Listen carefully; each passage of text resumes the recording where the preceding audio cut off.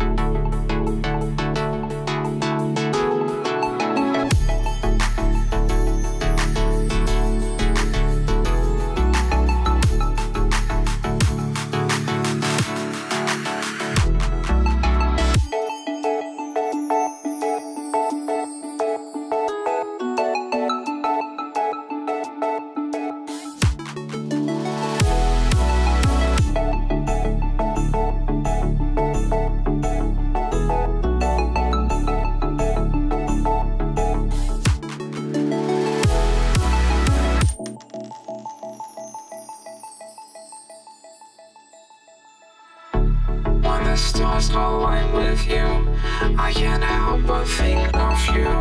When the stars align with you, I can't help. When the stars align with you, I can't help but think of you. When the stars align with you, I can't help but think of you.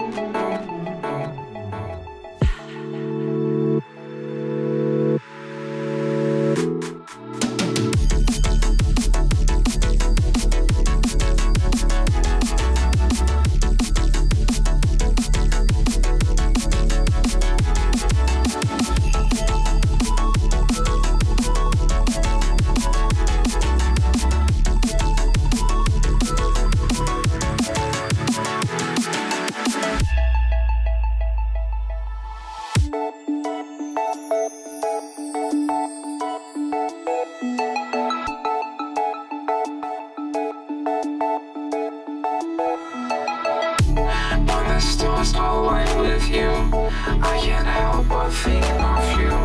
When the stars align with you, I can't help but think of you.